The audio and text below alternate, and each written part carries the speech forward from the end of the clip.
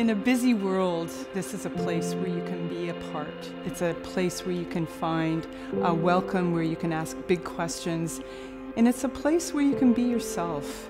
My name is Beth Benson, and I'm the priest in charge here in the Church of St. Mary and St. Martha. I am the Reverend Karen Isaacs. This place is unique in so many ways. It's an amalgamation of 4 different churches that came together into one beautiful church that is focused not only on themselves but on the neighborhood as well. We are the neighbors of the church and we have a really great relationship with them. They're very in tune with the community. I am a single mother. For me, the summer camp, that's definitely a big bonus. There's a lot of need for that in this community, especially the cost is amazing for kids to attend.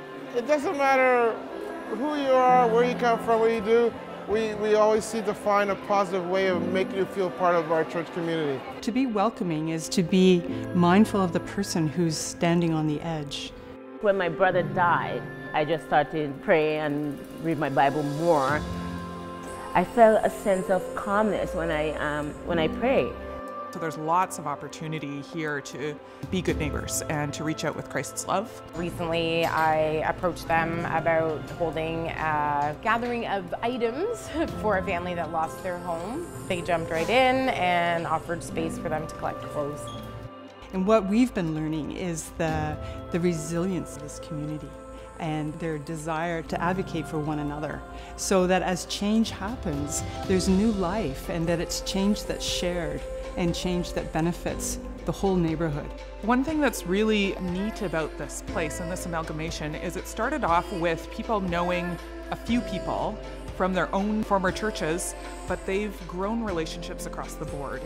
And that's one of the beautiful things. I can't make my way all the way down the aisle usually because there's just too many people greeting each other during the piece. I think it's the people. The people are friendly. If you come this morning, I will greet you with a smile. Everybody's welcome, no matter who you are. You're not alone. You are beloved of God. Come and see.